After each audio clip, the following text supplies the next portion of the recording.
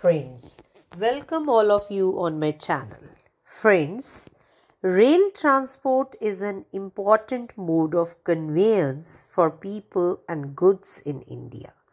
Indian Railways is the primary operator of rail operations throughout the country.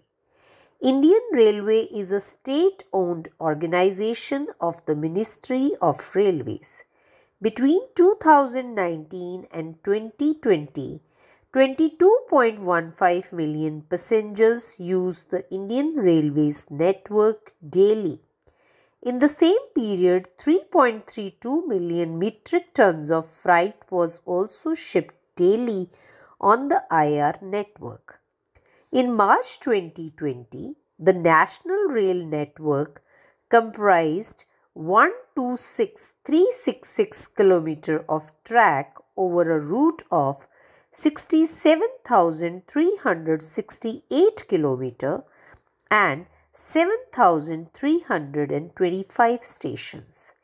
India's national rail network is the fourth largest in the world after United States, Russia and China.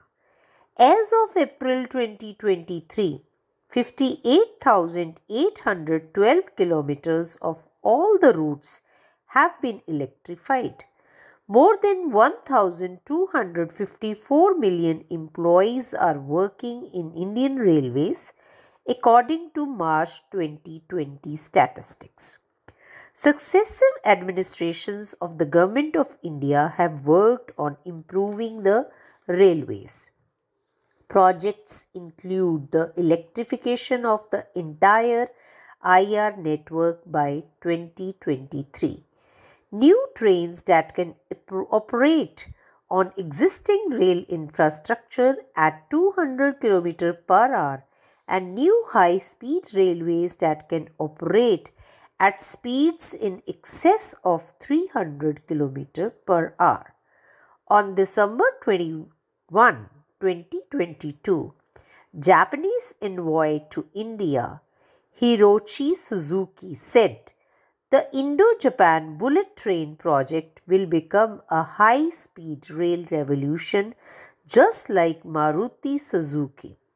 Once the project is completed, the Mumbai-Ahmedabad high-speed rail project, which is also called the Vande Bharat project, is being made with the technical and financial assistance of the government of Japan.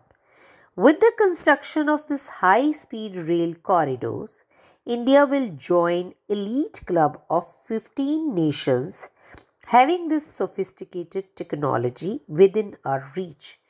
Mumbai-Ahmedabad high-speed rail will consist of 12 stations between Mumbai and Sabarmati. All 12 stations are being designed on a local theme. For example, Vadodara station will have Vad, means banyan tree theme, while Surat station will be based on diamonds. The stations will be based on environment-friendly techniques so as to maximize use of natural resources like solar energy and natural ventilation.